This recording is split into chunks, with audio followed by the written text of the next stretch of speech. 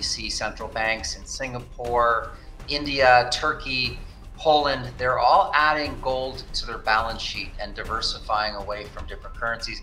And as I said, this kind of BRICS plus group of investors, which seems to be growing every year, they're very focused on diversifying away from the US dollar. They're settling more and more transactions of commodities amongst themselves with local currencies. They're really trying to weaken the dollar because the US dollar really puts a stranglehold on them and their economic growth.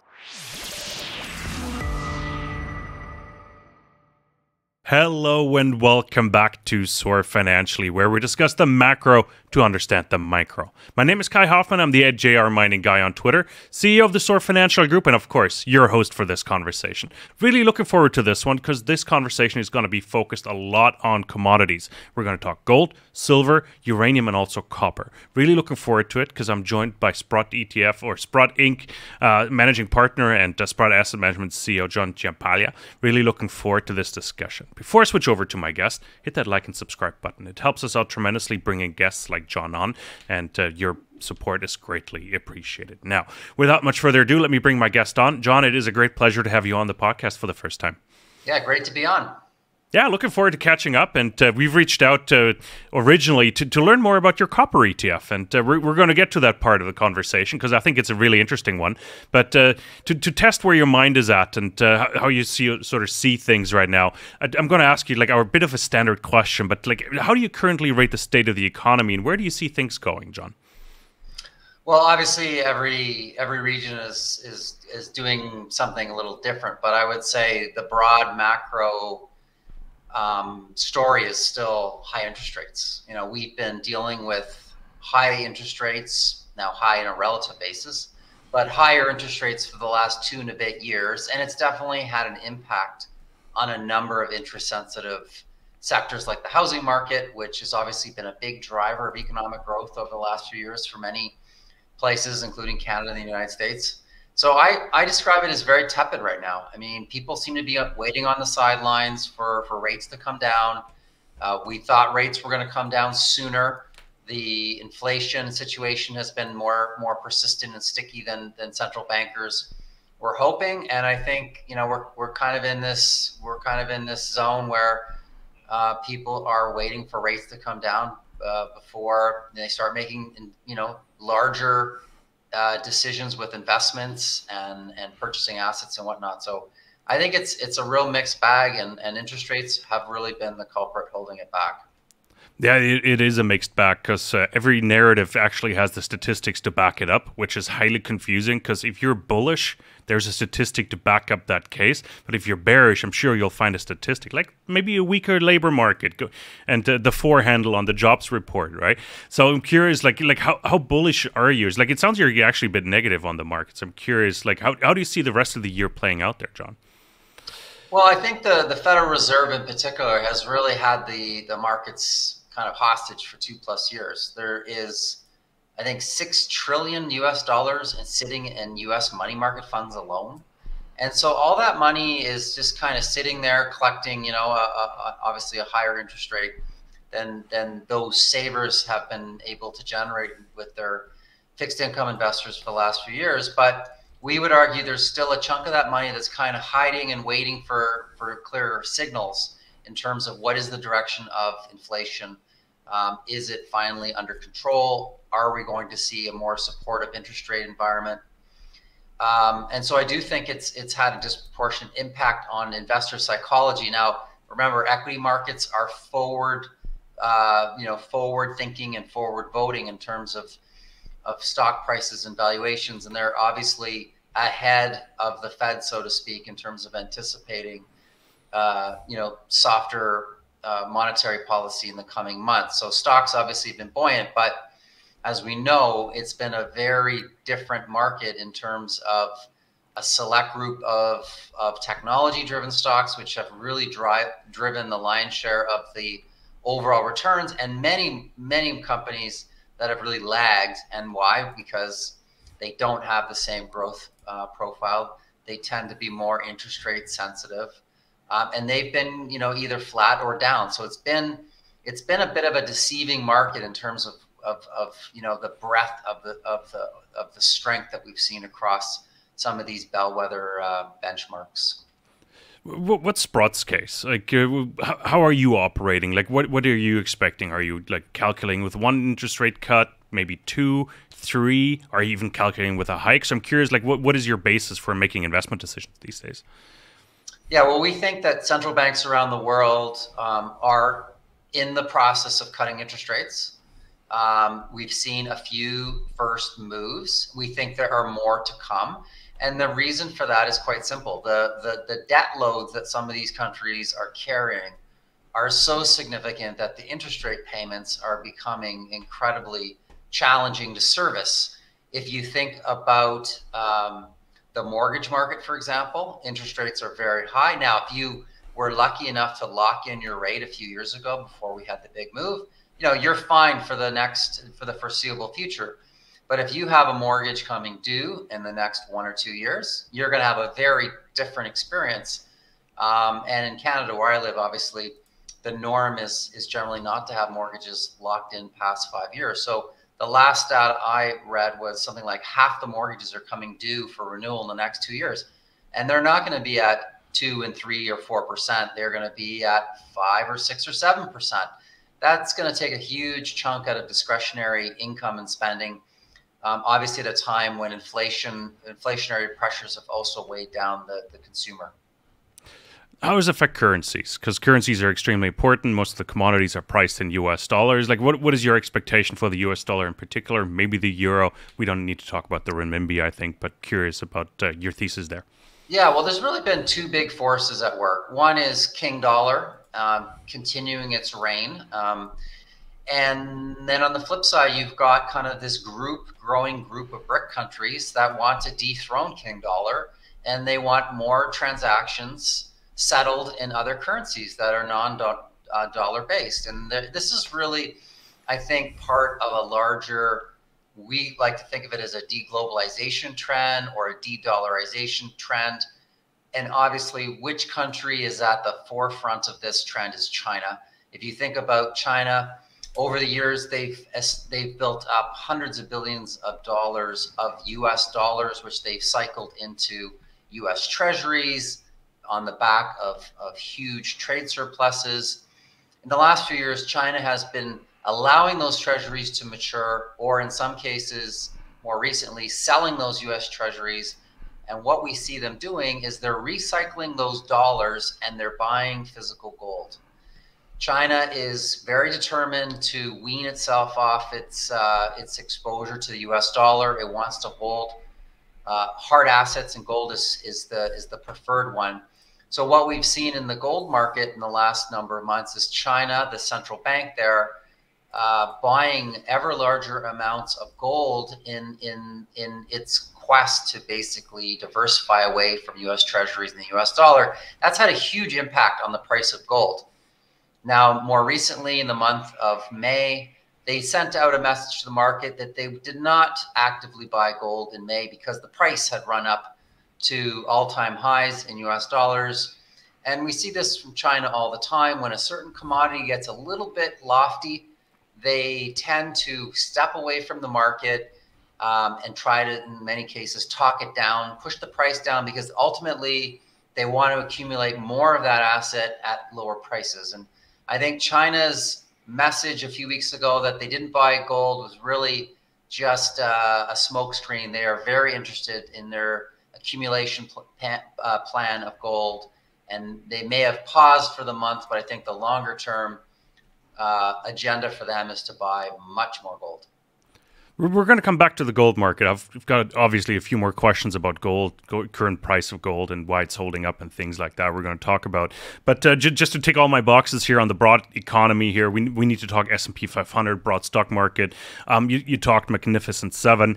Let's just, based on your expectations of rate cuts, like how do you expect the main markets to behave? Like, is the S&P 500 going to keep rallying? We're trading at all-time highs right now.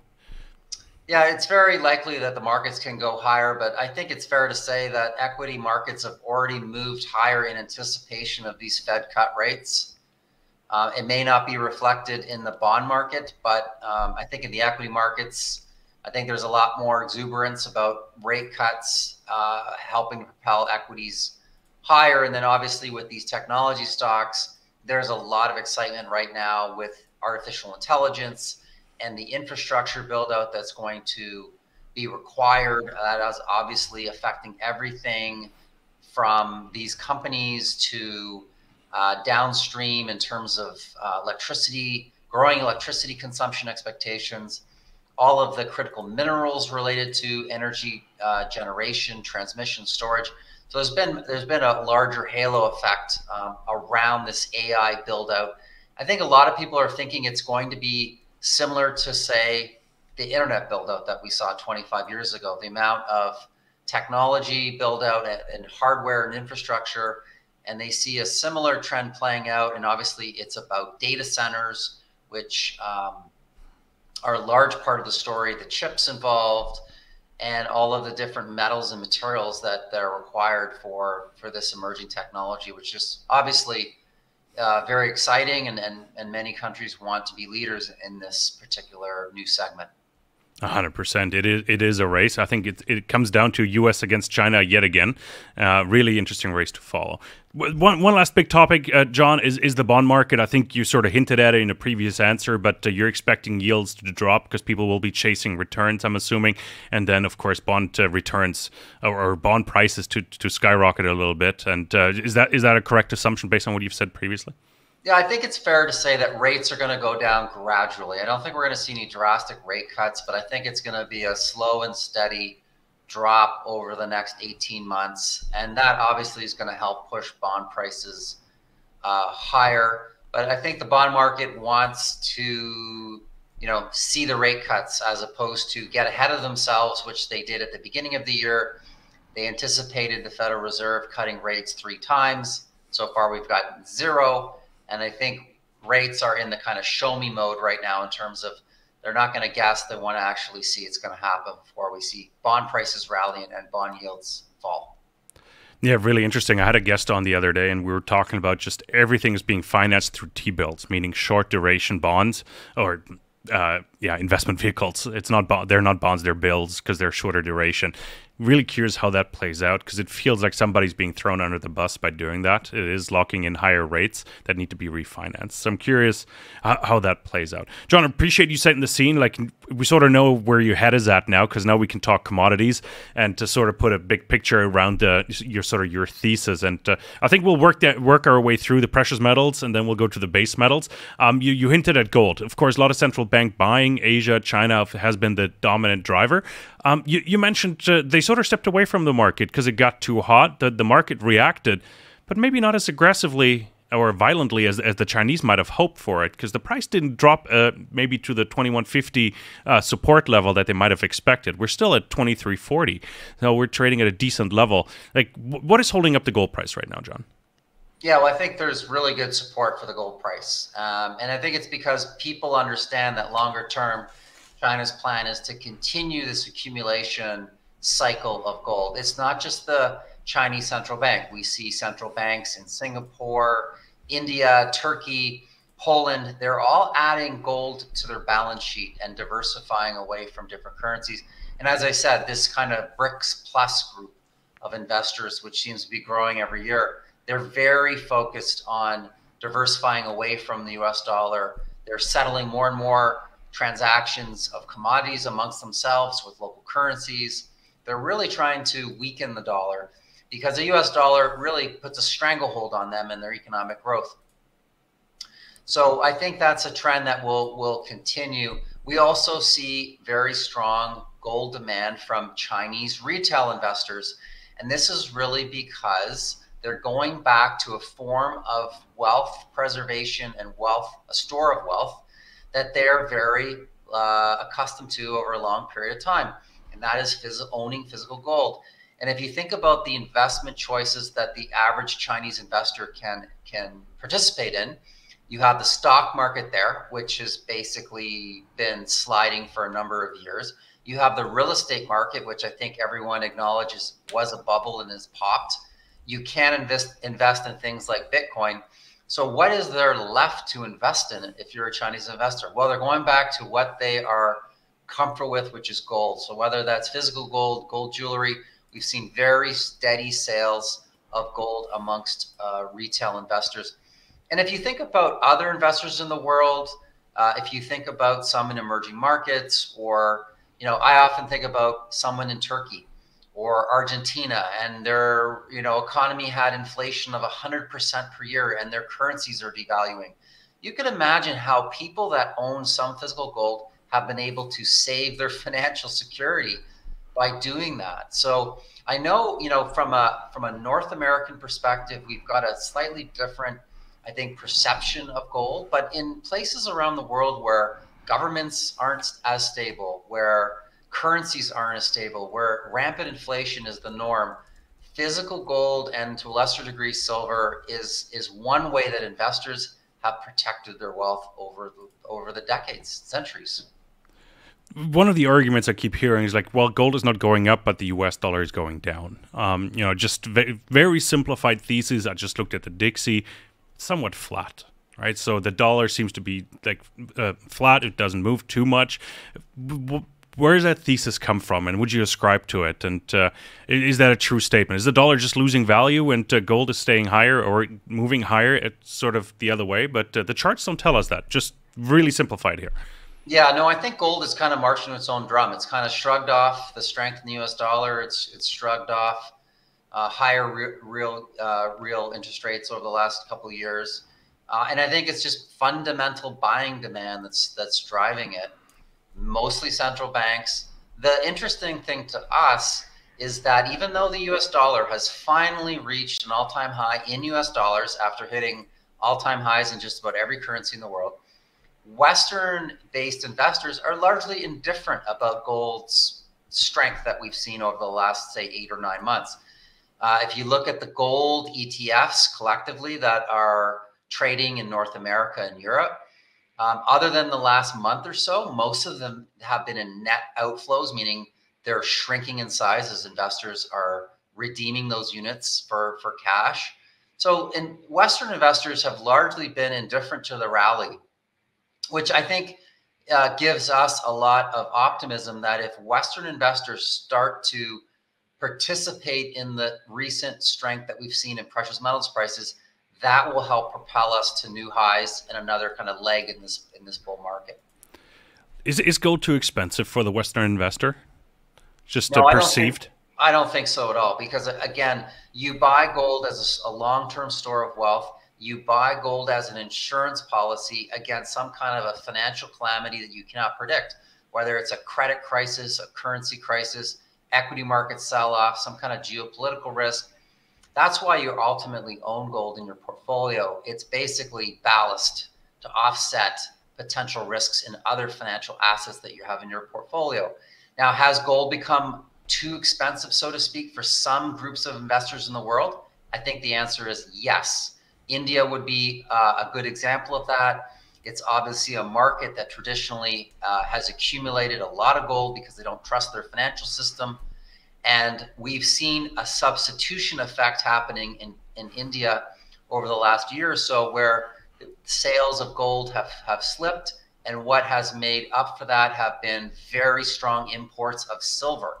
So we see lots of silver going to India for purchasing by investors as another store of wealth. And obviously, silver at around $30 an ounce is way below, where its all-time high was or at the end of 2010, which was close to $50 per ounce. So we've seen a lot of substitution and accumulation of silver in places like India.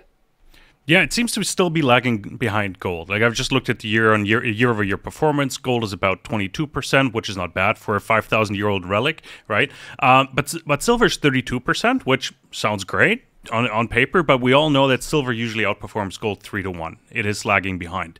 Can you explain that a little bit? Like, what's holding silver back? Is it maybe more of an industrial metal? Yeah, so silver is kind of a chameleon. It's a hybrid metal.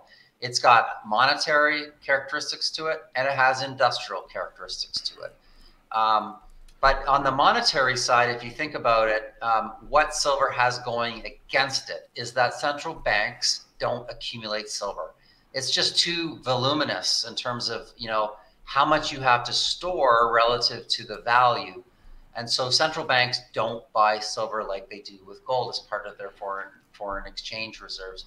So that's a negative. Now, what silver has going for it is obviously its role in industrial applications. And the most important application that we've seen in the last few years, particularly in the last 12 months, has been silver's critical role in solar panels.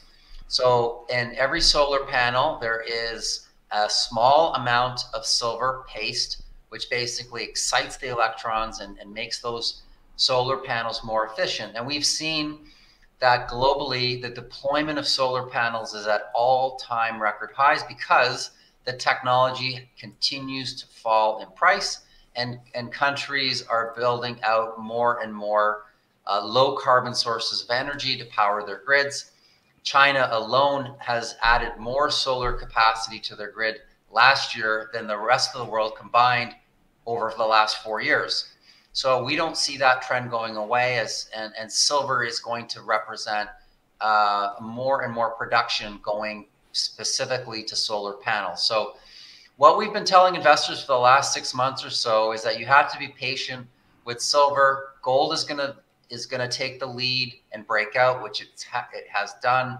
And then silver was going to play a catch-up trade and kind of slingshot by gold, and that's starting to happen right now. One thing I would note is that the price of silver has become more volatile over the last couple of months. It's not uncommon for us to see the silver price go up and down $1 per day, per ounce. And that tells me there's a bit of a tug of war going on right now around silver at $30. It feels like it wants to break higher. And then there's some kind of forces that push it back. But it feels to us like the trend is higher, and we think the silver price is way too low. When you think about the fundamental demand, when you think about how challenging it is to produce silver, many of the pure play silver mines are gone. And silver, we think, is really going to play a critical role in energy transition technologies. Why do you think there is no follow through in the precious metals prices? It seems like they all ran to gold ran to an all-time high. Silver finally broke through $30, but it didn't really follow through. Silver in particular. Why do you think there was no follow-up buying? What is your theory there? Yeah, the other thing about silver, which I forgot to mention, is the difference between institutional ownership and interest in gold versus silver, and it's real. We see large numbers of institutions that will own our physical gold trust, for example, as a hedge for some kind of risk in their portfolios. We don't see the same degree of institutional ownership in silver, and that's not just with our own product, but all the silver ETFs. They just don't view it as a hedge because it has that monetary and it has that industrial element. So you don't have that same buying tension on silver like you do with gold from Western institutional investors as well as central banks around the world. So we attribute that difference to the different ownership profiles between the two metals.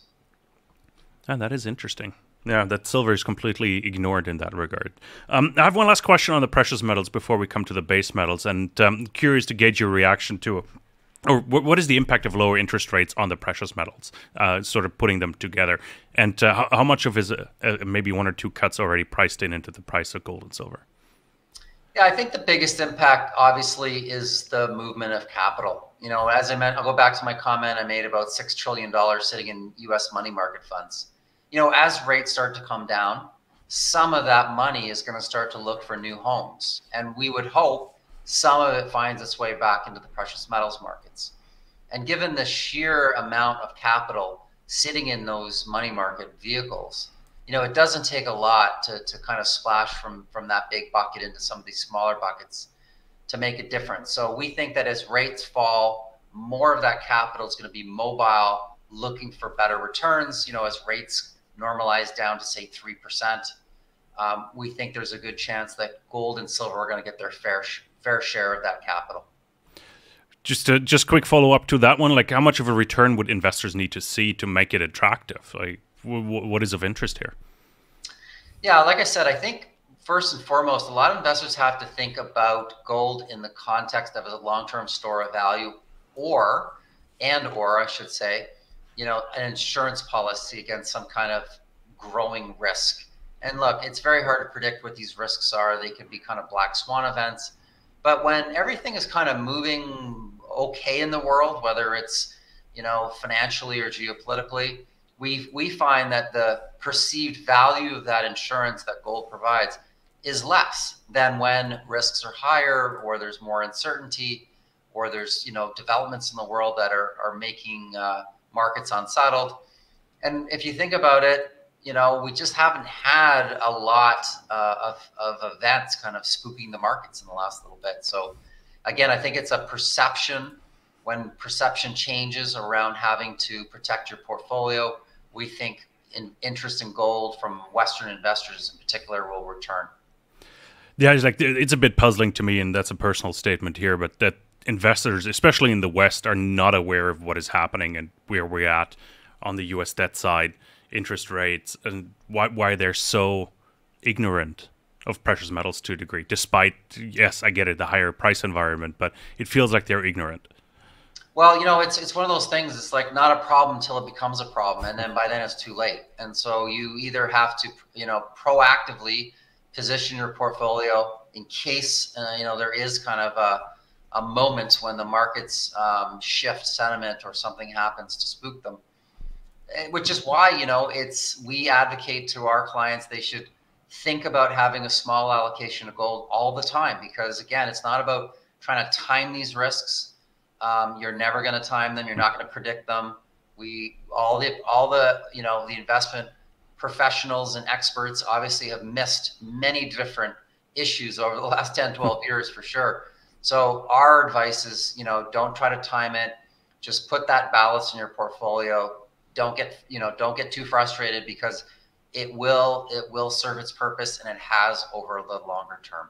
Yeah, 100%. And we're not trying to be doom and gloom here, but a certain realism probably would help, especially if you're staring at the main markets and you're wondering where this is going. Fantastic. John, great summary of the precious metals. Let's talk energy metals. Let's talk copper and uranium. First, of course, I'm curious what your thoughts are on the copper market and the copper price in particular. What is Dr. Copper telling you these days about the economy, and, of course, what's up with copper? Yeah, so Dr. Copper. So that name was coined because copper was so important for industrial and real estate purposes that the copper price could kind of give you a prognosis on the health of the overall economy. I think that role has diminished, and the reason for that is because copper is moving away from its traditional industrial roots of real estate and construction and things like that to more, I think, new technologies that are very copper intensive. And let's think about solar and wind farms. Let's think about things that are more electric versus based on fossil fuels, whether those are heat pumps, obviously transmission of electricity, electric vehicles, batteries. Copper is really critical for anything that's moving electrons around.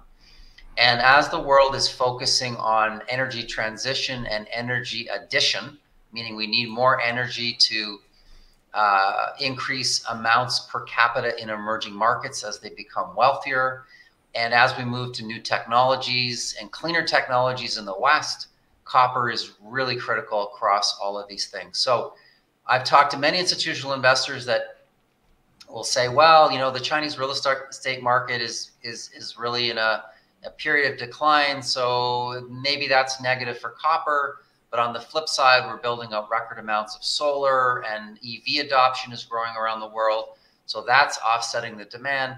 And we think investors should be paying more attention to the newer applications of copper and technology, as well as the growing wealth effect. If you think about the millions of families in places like India who are moving up the social food chain, so to speak, in terms of their wealth. Well, what do they do as they gain wealth? Well, they buy things that you and I take for granted, like air conditioning, appliances. All of these things are very copper intensive. Energy consumption in many parts of the world are still a fraction of what we enjoy. And so as those folks gain wealth, they want to enjoy similar lifestyles and enjoy higher rates of energy consumption and convenience, and copper is going to be a big part of that. In the West, I would say what's driving a lot of the copper is more about clean technologies, and in particular, AI. AI data centers are very copper intensive and energy intensive because they need to have 24/7 power. And I think a lot of investors are starting to acknowledge that copper is part of the story here. So it's a big established market. We've obviously been mining copper for thousands of years. And on the supply side, what we find is that it's becoming ever more difficult to find really large scale copper deposits because all the easy stuff's been found. And these large copper deposits that we will need in the future will require significant upfront investment to build those mines. And the mining companies have made it pretty clear that they're not going to build these mines and bring new capacity on unless they see a higher copper price for longer. And that's kind of our thesis with respect to copper. It's a growing demand story, but it's also a very tight supply story. Uranium is another energy-related metal that we've been very bullish on for 3 years at Sprott. The price of uranium has essentially tripled over that period of time as the world has, I guess, re-rated or revalued or recognized again the value of having reliable baseload carbon-free power from nuclear energy. Well, we'll get to uranium in a second because I'm really curious what the supply side looks like in uranium. But looking at the copper chart, and it sort of fits my gut feeling about global economic sentiment if I look at it. And but the recent price explosion in copper has puzzled me a bit, and I'm curious, like, how much of it is taking away, or is copper predicting that there's not going to be a global recession, and how much of it was just a short squeeze on the copper supply side? I'm curious what your thoughts are there. Yeah, so in the last 12 months or so, we've had a few supply disruptions in copper. You obviously had the Cobre Panama mine in Panama that was closed by the government. That took a little over 1% of global supply out of the market. You've had some other producers signal that they were going to miss their production targets this year. Codelco, which is the world's largest copper miner in Chile, which is a state-owned company, their copper production fell 8% last year. So our position is that the copper price was quite buoyant earlier this year on the back of the market realizing how tight it is when you took some of those mines offline and some of the mines missed their production targets. And that's because an ever increasing amount of copper is being funneled to these newer technologies like electric vehicles and clean energy technologies and data centers and whatnot that are more than making up for, let's say, lost demand from China building more cities or urbanizing or whatever. We also see a lot of reshoring and onshoring happening back in the United States, where industries, whether it's semiconductors, electric vehicles, battery plants, solar plants, all of these companies and sectors are starting to build more capacity in the United States. Obviously, they're incentivized through the Inflation Reduction Act. There's all kinds of investment and tax credits, and the money is moving. And so, those are very energy intensive buildouts as we kind of reindustrialize parts of the US. So copper, we definitely think is getting a lift from that, even though the traditional drivers of copper, let's say, in the last cycle, what was it? Well, it was China basically industrializing, China building 30 new cities. Well, that's not happening anymore. But we still see all these new technologies and industries kind of taking up, the demand that traditionally has driven a lot of the copper. John, you recently launched a copper investment trust where you buy physical copper. And, I jokingly asked you before hitting the record button, it was like, were you responsible for the price spike and buying $100 million worth of physical copper? Did that cause the price spike? But I'm curious, like on a more serious note, like how are you sourcing your copper for the trust? Yeah, so at Sprott, we actually have 4 different copper-related funds that are listed in Canada, the US, and parts of Europe. And we've been quite bullish on copper for the last year and a half. That's when we started to launch these different vehicles. We really want to have a range of offerings to let investors pick and choose. Do they want to invest in the senior mining companies? Do they want to invest in the junior copper mining companies? Or do they want to invest in the physical, copper itself? And most recently, we launched a fund that allows investors to do that on the Toronto Stock Exchange. I guess I would start off by saying the copper market is enormous. It's about 31 million metric tons. That's almost $300 billion US per year of copper primary production and scrap. It's a really big market, and so I don't think it's fair to say that any one party can have any kind of influence on that. What we saw a few weeks back was a kind of a short squeeze in the US. There's CME warehouses and there's LME warehouses that are located around Europe and Asia. And what we saw was a dislocation between the price of copper stored at the CME warehouses versus the LME warehouses. Now, why was that happening? Well, production in South America, as I mentioned earlier, is down as well. We've had some challenges with shipping. If you think about the Panama Canal, there's a massive backlog of shipping because of low water levels. If you think about how copper goes from Chile and Peru, which are the two largest producers in the world, up through the US, well, they got to cross through the canal. So we definitely saw a bit of a dislocation in price. It has since eased because those shipments have been delayed. We expect, as production picks up and the shipping bottleneck eases, that those prices will come back to be more in line. But I think it's fair to say it was really driven by a lack of production getting into those US-based warehouses.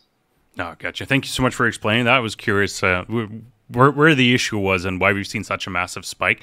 But still, the copper price has held up. Of course, it has come back down. It's more realistic at about $4.50 a pound right now. So, also, like, you're sort of knowing, it's almost a rhetorical question because I seemingly know the answer to it. But same question as for the precious metals. But what happens if the U.S. starts lowering rates, interest rates? What do you think the impact is? And has it been priced in yet at all? We definitely think it's going to be buoyant for many different asset classes. Obviously, real estate, stocks, bonds, commodities are all going to benefit from lower interest rates. There's no doubt about it. To what degree? I think it's going to be more of a slow and steady thing. And we're not going to, we don't think we're going to have a spike here because I think they're going to, lower rates on a very prolonged kind of cycle. Where unless there's some kind of a dislocation or very strong signals that they need to accelerate these rate cuts, I think it's going to be a very gradual 25 basis points at a time kind of program. Yeah, I think we need to talk more about the psychological impacts of a 25 basis point cut than maybe cutting by 1% or so. It probably will feel very similar, though. So I'm curious. Uranium is the last topic we quickly need to touch on, John, and we're quickly running out of time here because it's been a fantastic conversation. But catch us up a bit on the uranium market. $85 a pound right now. It's up 54% year over year, so it's fantastic performance. Definitely beaten all the other commodities we've talked about. But what is driving uranium right now? Like, what does the market look like, and where's the supply coming from? Yeah, uranium has been a real standout amongst commodities over the last couple of years, and it's really because of a few factors that we think are long-term and structural in nature. First of all, we're running a structural supply deficit, which basically means the world needs about 180 million pounds of uranium every year to operate all the existing reactors. We produce right now out of the ground about 150 million pounds. So we're operating at a 30+ million pound deficit. And that condition is only going to get worse over the foreseeable future as more and more power stations are going to be operating for longer, and China continues to build ever more number of nuclear power stations. And so if you look at different forecasts going out to 2040, the base case is that annual demand will grow to 250 million in the year 2040. And some have that estimate as high as 300 million or more pounds. Again, I said we're only going to be producing maybe 150 million this year. So you're talking about a mining sector that has to figure out a way to double production in the coming years when it's largely been starved of capital from 2011 to say 2020, as the world was shifting away from nuclear energy because of safety concerns. So now the world is shifting back to nuclear energy. Why? Because it provides very reliable baseload power, and these power stations can operate for upwards to 80 years or more. And so once you build them, they can operate for very long periods of time, providing 365-day, 24/7 power. And the world wants that. They want clean power, they want reliable power, they want affordable power. And with this shift back to nuclear happening around the world, that is obviously pushing the demand for uranium up. And the market is obviously trying to solve the problem, which is push the price of a commodity higher, you incentivize more production so that you can close that supply deficit. And that process is obviously underway. Now, even at $85 that you mentioned, we don't think the price of uranium is at incentive pricing to build new mines. We think it's a very good price for existing producers. It's a good price for previously producing mines that were on care and maintenance and now are back online. But in terms of building new mines, depending on where you are in the world, we think that incentive price needs to get much higher. And we wouldn't be surprised if the price of uranium, eventually gets to 100, 120, even 150 or $160 in the next few years to really solve this problem, which is we need to double production. Where's the sweet spot? Like, where would Sprott start to sell its uranium? Is there even a price? Like, what's your buyout price? And how many pounds do you hold actually in your trust right now? We own a little over 65 million pounds of uranium. We have not sold any of it. We don't plan to. It's a perpetual trust. Our objective with the vehicle is to allow investors to participate in obviously a commodity that is almost impossible to own directly. And the vehicle has proven to be very popular with institutional investors. We also have a number of related ETFs that trade in the United States that invest in uranium mining companies. These have been very popular funds and have produced very good returns over the last 3-4 years. And again, these are the companies that are producing uranium, building the next generation of mines, and obviously are exploring for more deposits. So these have also been very popular choices for investors that want to get exposed to this thematic.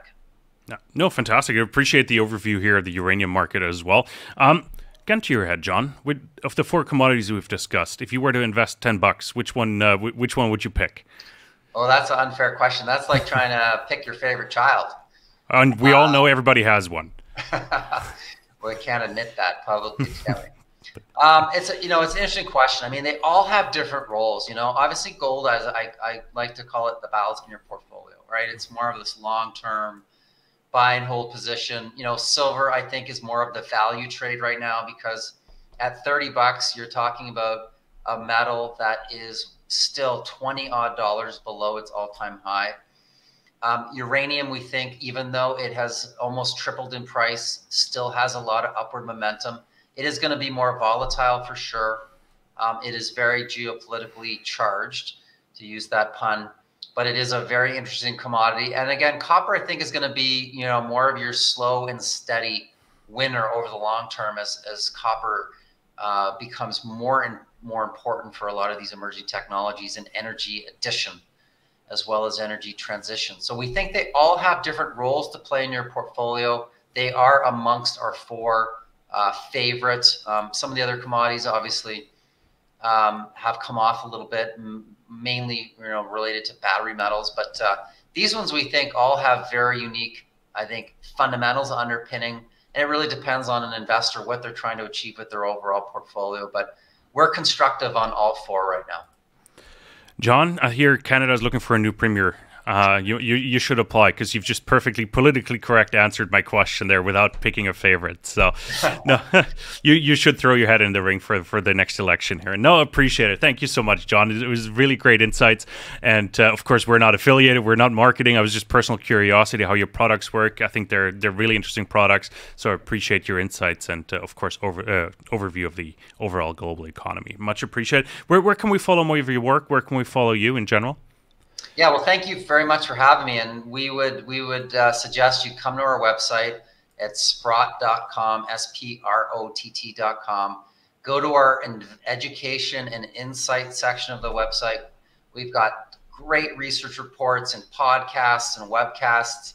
We really focus on investor education. We think it's really important to empower investors with good, solid, fact-based information.